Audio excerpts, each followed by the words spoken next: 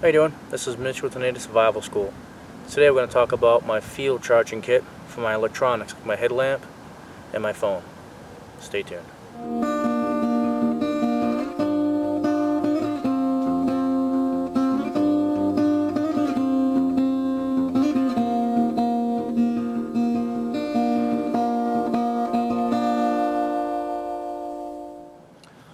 Alright, so here's my kit I use. My camera bag. It's also my charging kit pouch. You may hear boats or planes taking off. I live near the ocean, so there's puddle jumpers and all sorts of boats, things like that. Okay, so inside my kit I have an Anchor external battery. This isn't top of the line, it's not bottom of the line either. This is middle ground right here. It's 10,000 milliamps. 10,000 milliamps. USB that I used to charge. Has 4 lights, as you can see. Each one is 25% of its energy. So I simply plug in what I want to charge into this. Now, I can charge my phone. I've never run out of this, ever. I've been out in the woods, in the field for a week, teaching classes and other things like that. And every night, I plug in my phone using the USB on my phone. I just plug right in, charge it right from here. And I've done that for a week and only used 25%, only used 1 light out of the 4.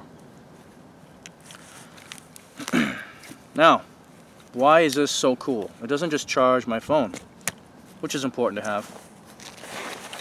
I like to have my phone working in the woods when I'm out there a long time. So, this is my headlamp. It's a through night TH10. Brightest headlamp I've ever used. It's incredible. It uses these batteries. I've got 2 of them. Rechargeables. Very simply, has a recharging station with the through night. Get it lined up perfectly. Contacts. Then all I do is just plug it in, USB, straight into my Anchor. Done deal. So, this Anchor is how I charge my kit when I'm in the field. I can keep my phone going for extended periods in the field and my headlamp. It's really important because that's kind of the first thing to go, is my headlamp.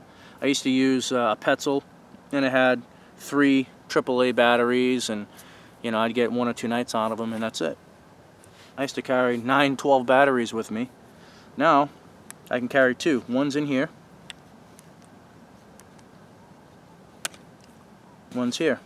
So I charge the dead one, put in the new one, and keep swapping them. That's it. I never even got to that point, because I'm just topping it off. Just like my phone, I just top it off. So very simply, an Anchor external battery, if used with USB devices, can charge multiple things. For me, it's my phone and headlamp. And I've used several of these, like filming miles out in the forest.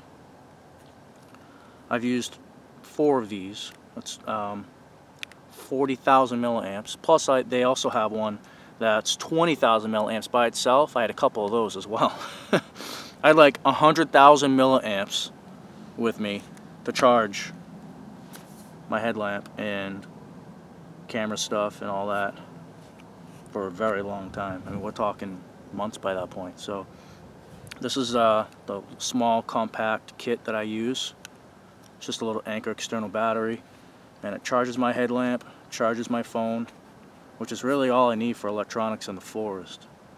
Now what's cool about this is that if for some reason I find out in the future, for whatever reason, after say a month in the woods, this isn't enough, doesn't have enough energy, all I have to do is buy another one. Or I can get the one that's 20,000. This is 10,000, I could have two of them, it's 20,000. Well, if I buy the 20,000 one and I buy two of those, it's 40,000. It's like having four of these. I mean, it's really not a big deal. You just buy more than one. Obviously, the last step to that would be getting a solar charger array to then charge these.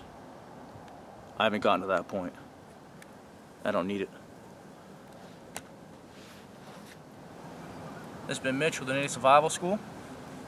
This is how I keep my through night headlamp and my phone working for me, long periods in the field. No worries at all. I've never even come close to emptying this.